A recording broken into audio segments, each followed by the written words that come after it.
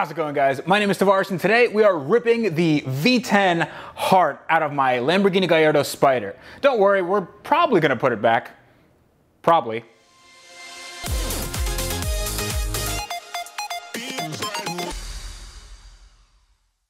So we start today's episode off in the engine bay of my cheap Lamborghini. Now, if you're new to my channel, thanks very much for tuning in. Hope you guys like it. Subscribe if you like what you see. Now, this is my 2008 Lamborghini Gallardo. It had twin turbos. They sat right around where I'm sitting. It has a built engine made to take a lot of boost, and it also has a 6-speed manual transmission, also not in the vicinity where it should be. But I'm actually gonna take out this engine today because when I did my previous video, I talked about how this car had a checkered past, a very sordid history. So what happened afterwards was actually nothing short of a miracle. So I was told by somebody that this car blew up on the dyno. That is not correct. So I found out that the story of the previous owner, the previous registered owner of this car, I did get this car from a dismantler's yard, his story of what happened to this car was actually correct. There was a fire at a gas station. This car had gas pumped into it, and apparently there was a faulty gas pump that just spilled gas everywhere. And it got on the car, it got under the car. That explains the damage on that side of the car and this side of the car. And gas goes up pretty quickly, as you can imagine. So he sent me a picture right after the fire extinguishers had to put it out. Now, I'm not telling you who this was, but it was somebody very, very close to this build. What he told me, though, was a little bit disconcerting because he said that I should check the gas tanks. Apparently, after the fire, the insurance wanted to take this car apart and make sure that it wasn't foul play, there wasn't any malicious doings on the part of the shop, and they couldn't find anything. This car was totaled out. But when they were taking it apart, apparently the people didn't know what they were doing. It was taken apart by people who weren't exactly mechanics, by this guy's estimation, and he said that I should take off the tops of the gas tanks here, because there are 2 gas tanks, one on either side of the car, and there's a tube connecting them both. Now, the only way you can check the top of the gas tanks is by taking out this massive V10 engine. So that's gonna be today's sort of project. Hopefully I can get it done in a reasonable time frame. The thing is, I don't think it's gonna be that hard because there's only 2 bolts holding the engine on. There's some lines for power steering and coolant, all that stuff. But other than that, I think this should be a pretty easy install. Again, I'm probably jinxing myself, but this is gonna be fun, it's gonna be quick, it's gonna be easy, and it's definitely necessary because I don't want this car to burst into flames for the second time. So the first thing we actually have to do is we have to clean this place up. I know I told you guys that I'd be doing that in a previous episode, but I'm lazy, so I didn't actually get that done. But in order to get this out, we have to make sure everything around it is not gonna foul on any of the body work here. So we have to make sure that everything is as clean as possible. We clean this area to make sure that when we take it out, we're not bumping into anything, that we're not slipping on anything, because there are some fluids underneath the car. Just give me like, call it 30 seconds, and then we should be good to go.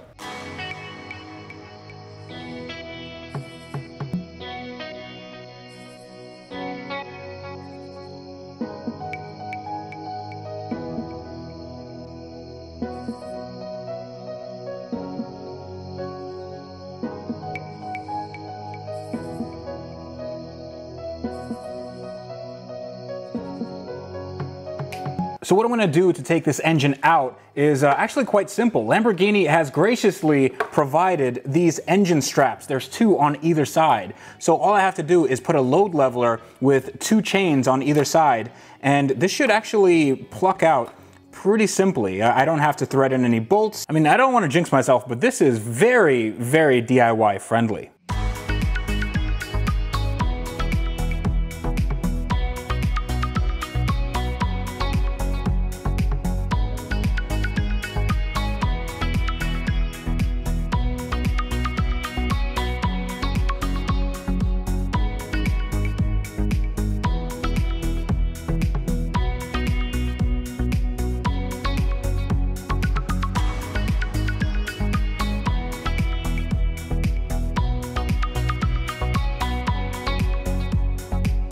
All right, take a look at that. Now, the engine is not exactly out of the car. The frame is a little bit too narrow, and I would have to take off those exhaust manifolds because they are hitting the right sides of the frame, but all my work is up here, and you can get a really good view of the fuel tanks, which is right here. One half is here, and the other half is right there. They're connected on the top by this fuel line that connects both of them, and on the bottom, you can't see it, but there's another fuel line right there, and that basically makes them, gives them a little equilibrium. So what I have to do now, and what I'm gonna try to do, hopefully, is I have to take off those heat shields, and then there are 2 straps each on these gas tanks. So I'm gonna lower them. I'm gonna try not to spill any fuel, because this is E85, I believe. It's really, really stinky in here.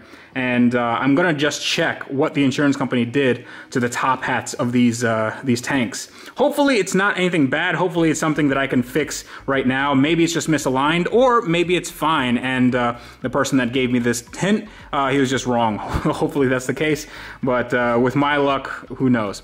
But here is a better view of the Lamborghini V10 in the front. So take a look at this. This is a coolant tube, and this would probably be hard to change if the gaskets went right here. Good thing that these are pretty solid, pretty reliable engines. Now, you see that there's a lot of coolant tubes, and those would be a little hard to change, but there's a AC compressor down here, which would almost be impossible to change. You could do it, but it'd be really finicky. And there's an alternator over there, and that would probably be hard to change as well. But everything else is very, very easy to get to. I actually got to all of these without too much issue, and this is without me using my lift. So that's a pretty good thing, even if you can do it on your garage floor. These cars are really actually quite easy to work on. But I'm gonna stop rambling. I'm gonna get down there, and hopefully I can take off one of these gas tanks and at least take a look at what's going on. All right, I am joining you from where the engine lives in a Lamborghini, and I did some work off camera. Now, you probably can't see because it's a little dark, so show me the light. So this is one half of the gas tank, and you can see this is the top of the fuel tank right here. Now, the thing that is a little bit concerning is the fact that this fitting is just loose. So I turn this around. That fitting is loose. Now this is a plastic housing, so maybe that's not such a bad, such a bad thing to happen.